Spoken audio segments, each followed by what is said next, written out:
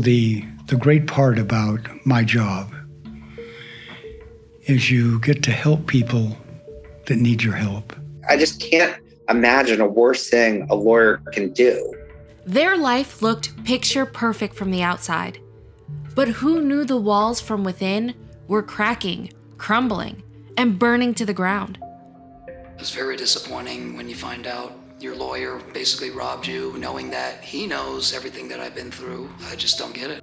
And for all of you Real Housewives fans, you were probably just as shocked as me to see the events rapidly unfolding between Erika Girardi and her powerful rock star attorney husband, Tom Girardi. Thomas Girardi is accused of stealing millions from clients. Girardi stands accused of pocketing a fortune from his clients. Their names alone are pretty much synonymous with the over-the-top, expensive lifestyle flaunted on the show. And it's shocking to think that these very images, with both of them living in the absolute lap of luxury in Beverly Hills of all places, these same images that we see of them parading around and showing off their extravagant mansions and expensive gifts and clothes and shoes and rings and pools, within a few years, all of these prized possessions will no longer be theirs. And instead, all of these items will be sold off, with Tom's business and personal assets being involuntarily forced into bankruptcy. So the question worth asking is, were any of these items really ever theirs?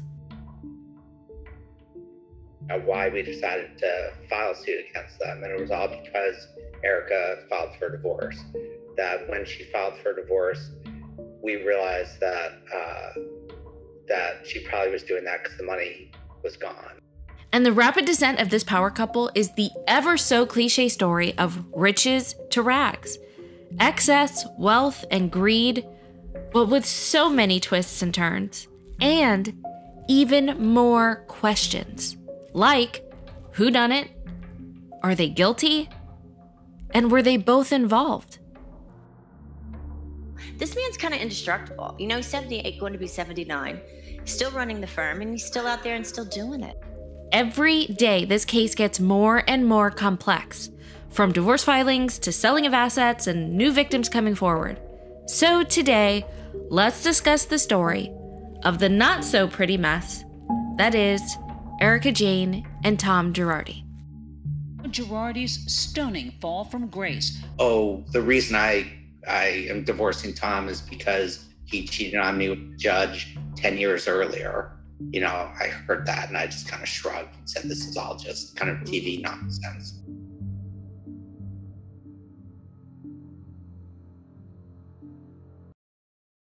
Let's begin our story 9 days before Erika filed for divorce from Tom.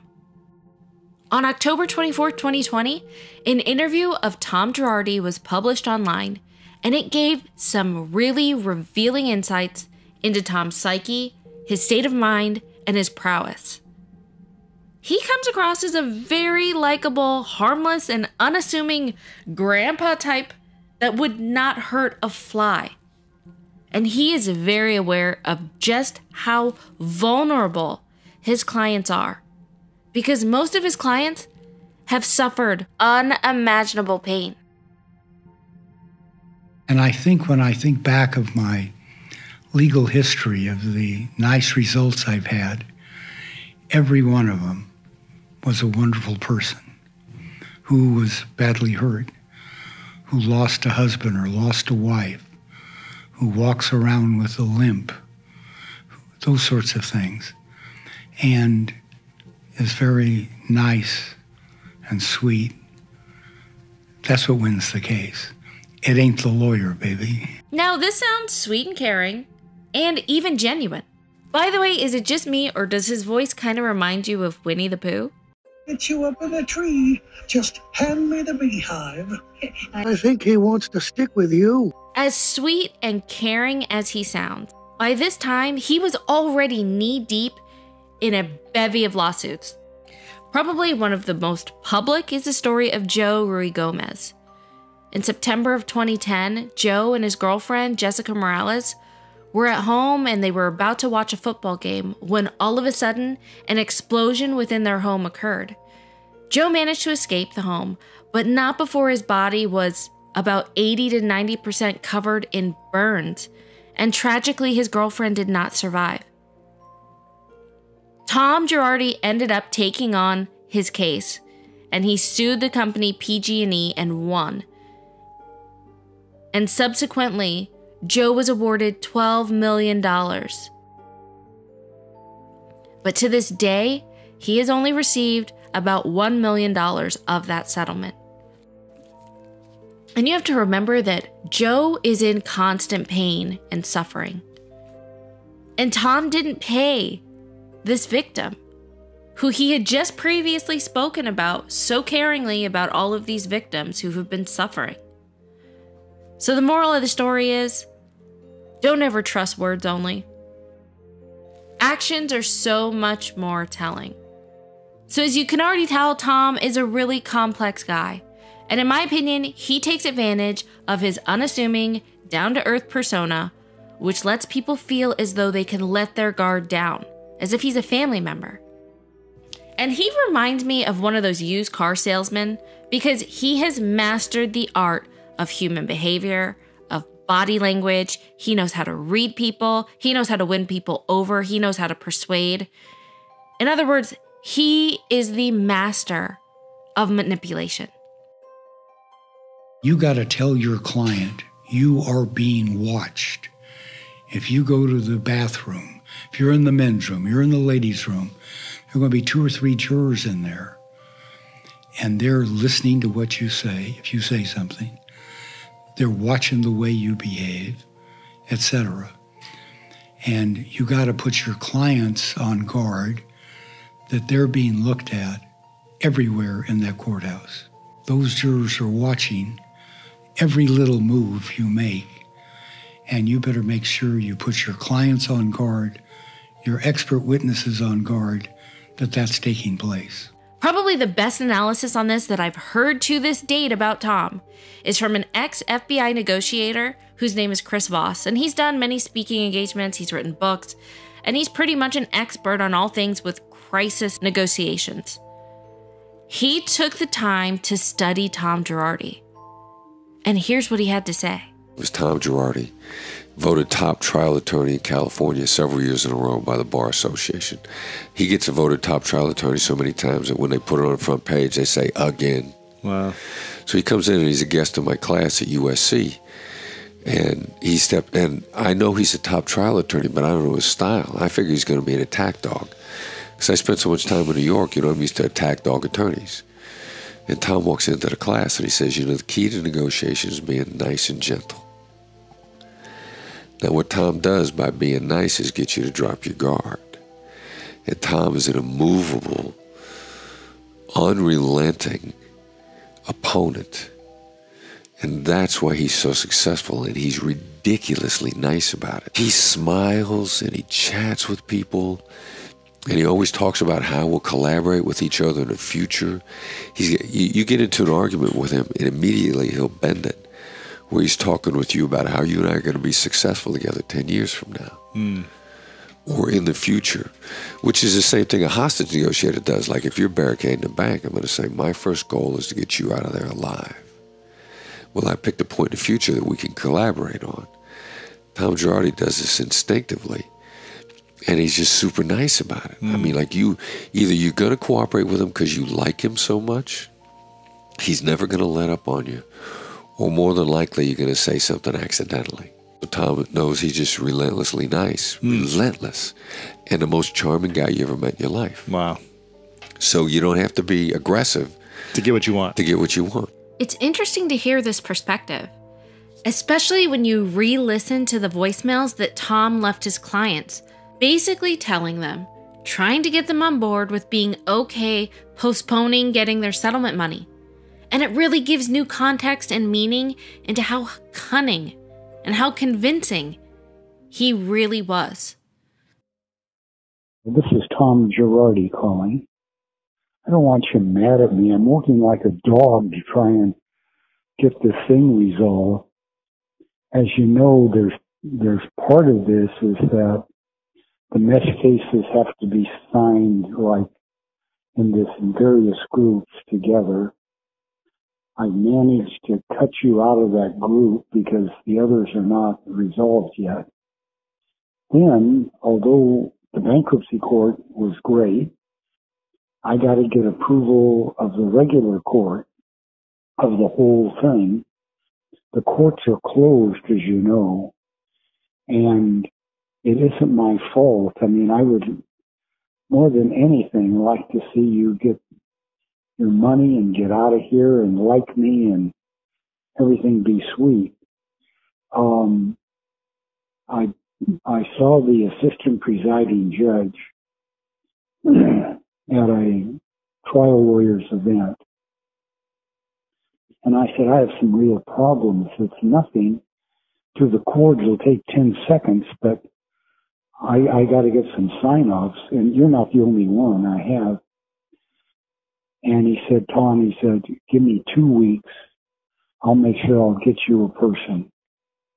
So I said, okay, great. Anyway, I want you to know that I'm doing my very best, and don't be mad at me. I know it's very frustrating to wait so long for the settlement and then to be delayed further, but I'm in your corner. Believe me, we'd like our money just like you'd like yours. Although I don't want you mad. That's very important. Tom also further explained his rationale and method for getting exactly what he wanted. You're almost exuding a energy of humility. I don't know what the right words would be, but you're speaking to them in a fashion that is so amicable, that is so heart to heart almost. How did you get your first date? You didn't get the first date by saying, I'm picking you up at 7 o'clock on Friday. You got your first date by saying, hey, Mirror, do you think maybe Friday you could squeeze me in a little bit, about 7 or so? Do you think that'd be possible? That'd be really great. You have a much better shot at the yes. And that's what you're doing here. You want a shot at the yes. The Los Angeles Times reported that the state of California has acknowledged that its investigators have mishandled years of complaints against Tom Girardi. And the stunning public admission comes after the Los Angeles Times published an article that detailed how Tom kept his law license absolutely pristine, despite numerous cases against him at the state bar, as well as around 100 lawsuits that were filed against him and his firm. And many of those lawsuits were alleging misappropriation of funds. And once again, his record has been pristine. So to put that into perspective, normally, if a lawyer has even received one of those complaints similar to this, it would have been investigated, and if found conclusive, would have led to disbarment. Just one of those complaints. One of the lawyers that are heading a lawsuit against Tom Girardi is Jay Edelson. He's the founder and CEO of Edelson PC. And he recently made an appearance on the Reality Life podcast where he provided some of his thoughts on the case. Tom has been stealing money from clients for apparently decades, and a lot of money. And the California bar knew about it. Other lawyers knew about it. Judges knew about it, and nobody did anything.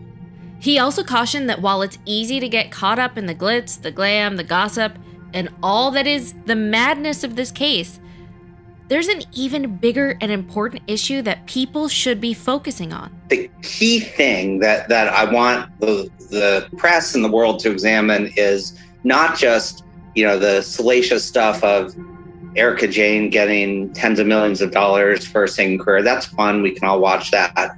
But the bigger thing is Tom has been stealing money from clients for apparently decades, and a lot of money. And the California bar knew about it. Other lawyers knew about it. Judges knew about it, and nobody did anything. Tom had really powerful connections with judges and cops and politicians all around the LA area, and he was also a huge financial donor for many causes. And I mean, this clip from The Real Housewives of Beverly Hills, how many police chiefs do you see making appearances on any of the other shows? And I'm not alleging that this chief did anything nefarious, but it just shows how powerful Tom Girardi's reach and status were. So, a little bit more about the lawyer, Jay Edelson. He filed a class action lawsuit against Tom, and he alleges that Erika Jayne was also complicit in her estranged husband's alleged financial misdoings. We believe we're going to be able to prove that Erika was incredibly involved in the business, not just the law firm, but also he was loaning money to her company, tens of millions of dollars to her company. And we think that money came from client funds. And we're going to look into all of that. And that's all going to be, part of the proof that we showed to a jury that she was knee deep in this fraud. And she can say, oh, she didn't know anything about it. I think that's going to be hard for her to convince a jury of. There are so many allegations, and the potential damages that Tom has caused financially and emotionally to his clients is absolutely shocking. But what's in store for him is the possibility of being charged criminally as well.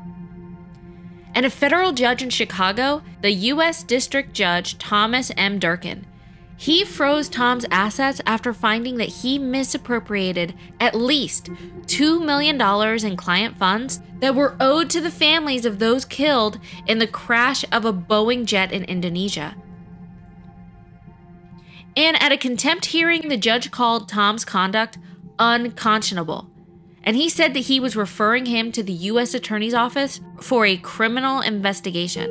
And he was quoted as saying, "No matter what your personal financial situation is, no matter what kind of pressures you are under, if you touch client money, you are going to be disbarred and quite possibly criminally charged.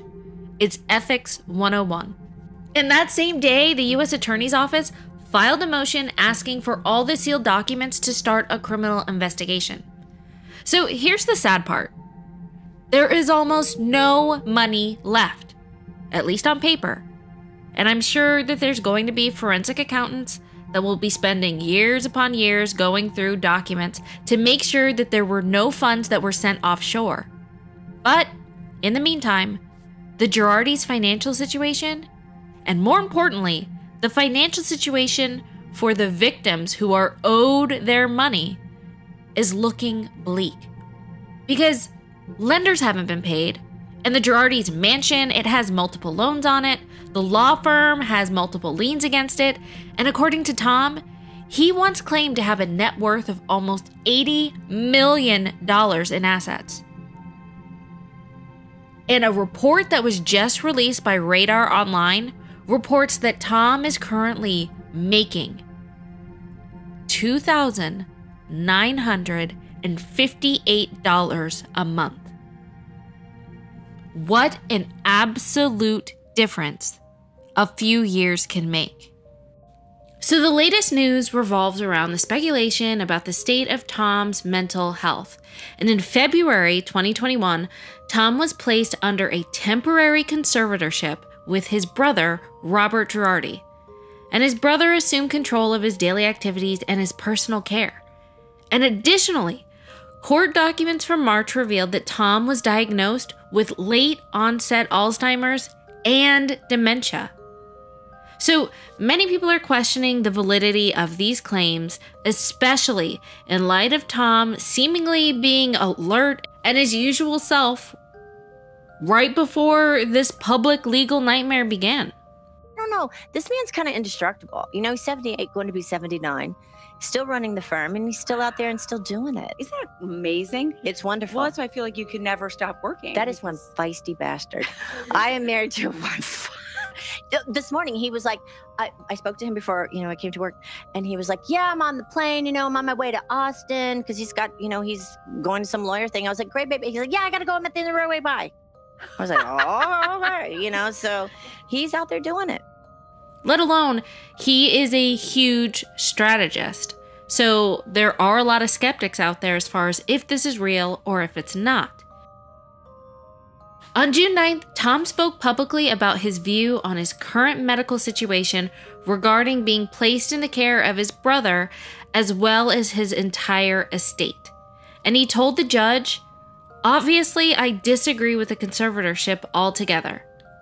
And he also stated how he wanted to end the conservatorship.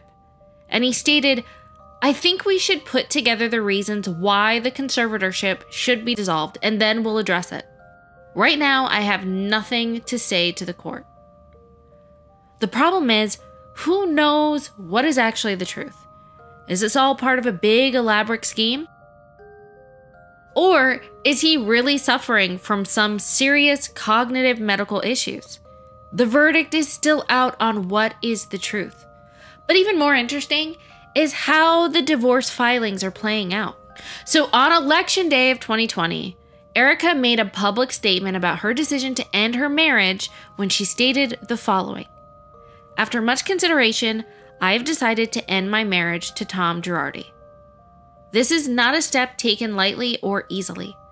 I have great love and respect for Tom and for our years and the lives we've built together. It is my absolute wish to proceed through this process with respect and with the privacy that both Tom and I deserve. I request others give us that privacy as well." And, you know, I have so many questions surrounding the divorce. Is it real, or is it all part of an elaborate plan to keep whatever financial equities they have left? And the things spinning around in my head are the various disjointed storylines that they've kind of put out into the public that just don't seem to sit well with me. For starters, if Tom really does indeed have Alzheimer's or dementia or both, then shouldn't Erika want to stay married to Tom and support him in sickness and in health? Because if he really has a cognitive decline, then wouldn't this whole situation have been beyond his control? And in addition, there was this huge scandal back in December after Erika posted and then quickly deleted a post that accused Tom of having an affair, and she shared text messages from his alleged mistress, who happened to be a judge.